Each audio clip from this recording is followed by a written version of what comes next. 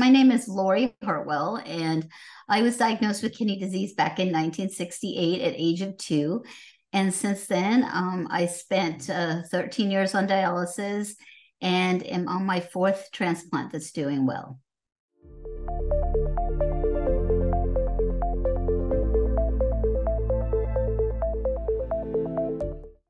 I've been in the healthcare system for 50 years, and it's been interesting because I'm extremely grateful for the system.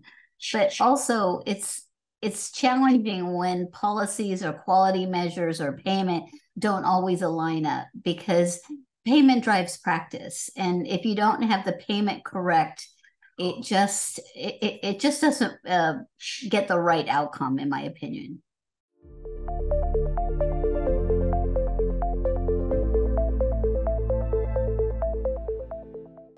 I'm a product of innovation, but recently there have been a number of innovations that have will improve people's lives. And currently, right now, CMS created 2 programs, TDAPA and TPINES, to help accelerate innovation. And I'm very grateful that they recognized how important it was. But with the current innovation of TDAPA, which helps with orals, medications or IV medication that patients get during dialysis, it really falls short. And let me explain how it works.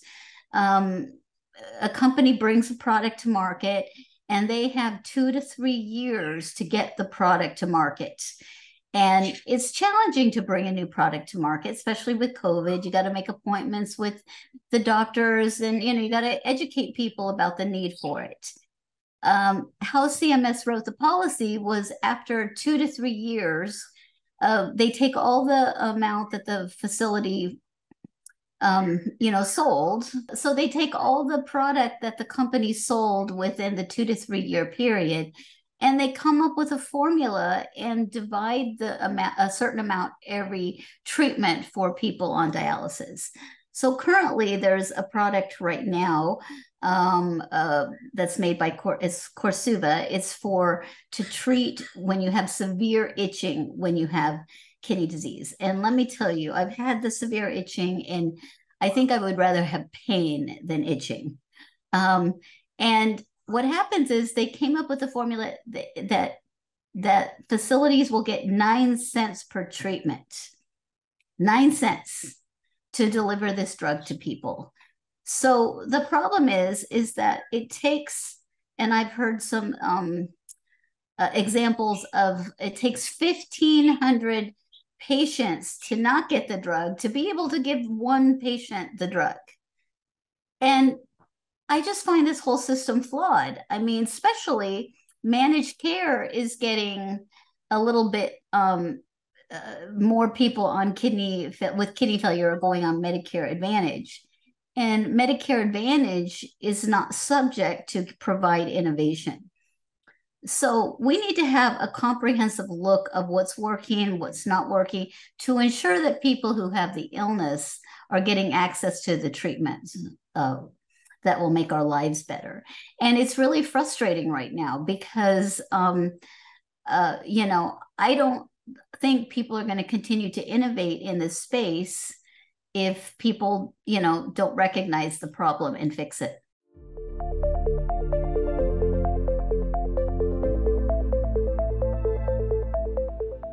When you restrict innovation, you prevent people from having hope and having solutions to their problems.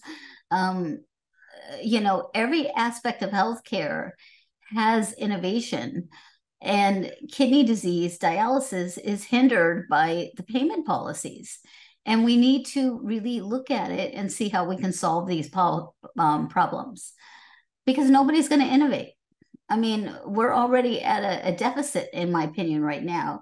And it's also unfortunate because it's so exciting that the government announced all of these incredible innovation policies to help spur innovation in the community from, partnerships, Kidney X, different things. But I mean, if the payment's not right,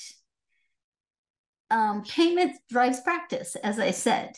So we really need to understand, is it worth a new company to be able to innovate something, to create something, do all the necessary work to get it to market, but then have their payment limited to 9 cents? I mean, you can't even pay for the syringe for the drug for 9 cents.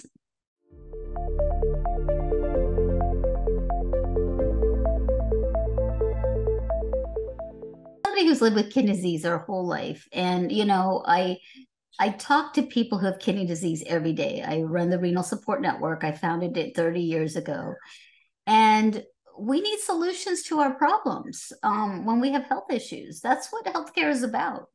And so we really need to look at this. We need to make sure that nothing is a barrier to people having access to care. We need to understand how managed care works and how they're not, they don't have to provide innovation, which, people who have kidney disease don't know that. When they pick a plan, they don't know that they're not going to be able to have access to innovation, because managed care only works on the basis of, does that save us money? Does that have value-based care? When you're dealing with managed care. And, I understand the benefits of, value-based care. I do understand it. But as a person who has the illness, I'm not worried about that. I'm worried about feeling better and what are the solutions. And so, the term value-based care, I hear it all the time. And I just got off the phone with a patient that, has to drive 45 miles for value-based care. So, it means different things to different people. So it's really important we take the patient's perspective. And also, the other thing that's really important is that the doctors have a relationship with us. We have a relationship. It's our partnership. I picked my doctor like I picked my husband. and it's just really important that the doctor, like, sorry, can't help you. We can't pay for that solution for you. We can't afford it, or we can't get it, or, that's not a conversation a doctor and a patient should have. And it's also said, I've heard from some physicians, that they don't only want to prescribe innovation because the payment policy comes out and they have to take it away from their patient. Try taking away something that works for one of your patients. It's not an easy task. Once we get a treatment that works, we want to keep it.